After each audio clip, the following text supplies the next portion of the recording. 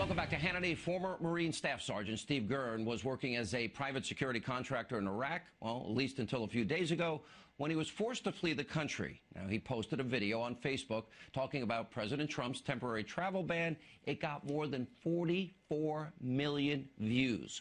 Watch this. I'm currently in Iraq, which is one of the countries that were on the list.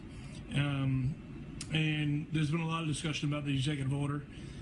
Obviously, in the United States, there's lots going on. And over here, there's a lot going on as well. Just a lot of things you all don't see. So the other morning, we were having a discussion on the executive order. And a lot of the Iraqis obviously showed their displeasure in this executive order.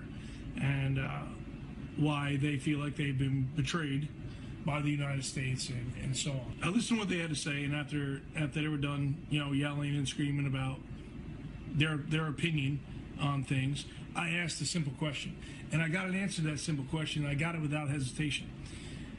My simple question was, as an American, if I went out in town right now, would I be welcome? And they instantly said, absolutely not, you would not be welcome. And I said, okay, so what would happen if I went out of town? And they said, the locals would snatch me up and kill me within an hour. I'd be tortured first, and after they were done torturing me, I'd probably be beheaded. It would, go on video for everybody to see as, an example. The point I'm trying to make is, this is the local populace that would do this. This isn't ISIS. This isn't Al-Qaeda.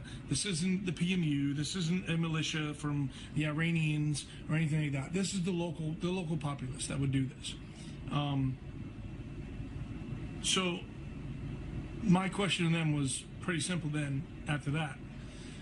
If you would do this to me in your country, why would I let you in my country? Because all this means to me is that if you have the opportunity to take the life of an American, you would do it. So maybe that's something you all need to think about back there.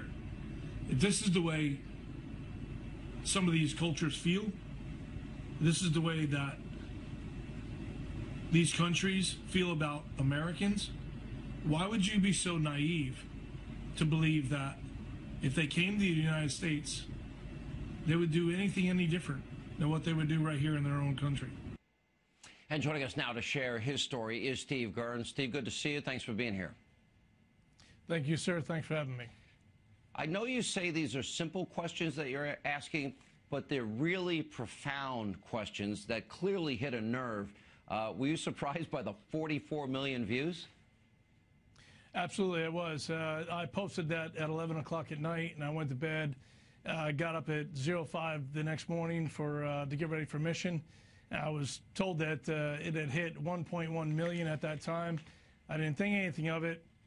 I kind of laughed it off, and I went out on mission, got my weapons, and came back from mission, put my weapons up, and was figuring about that time it was around 5 million views, and I was expecting, obviously, a call on the radio to make it to the office, and I shortly after got that call.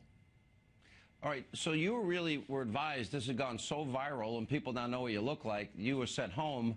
Is there any chance you get to ever go back? I don't know what the intentions are of the company I'm currently working for or employed by. I do know that I was removed, obviously, for safety issues. So I do not know exactly where we're going to go from here. All right. Look, I guess what's so frustrating about this is, to me, it's a very simple equation. We're not saying that you can't come to America. We're saying that we need to check you out. What really bothers me deep down inside is when all our top intelligence officials are telling us that that ISIS will infiltrate the refugee population. Well, ISIS may be evil, but that doesn't mean they're stupid. And I got to imagine that they would train people to withstand whatever questioning would come their way. How do you ever positively ascertain what is in somebody's heart if they want to come to America, if they want to come here for freedom, or they want to come here to proselytize, or they want to come here to hurt Americans and blow up a school or a mall or whatever? You're really not going to be able to. And what I have learned over the years of working, in Iraq and Afghanistan is they're very good at manipulation. They can manipulate just about anyone, and they're really good at it. So they can tell you what they want you to hear, and they can keep that up for many, many years. And then eventually, when it's time, they'll do what they believe is right. And if that is to hurt an American or hurt many of us at one time, they're going to do it. I think your admonition, I know you said these are simple questions, but they're very deep, very profound, and very timely and relevant to the debate that's going on in the country. Sir, glad you got home safe. Thank you for being with us. Congratulations on the 44 million hits. And when we come back,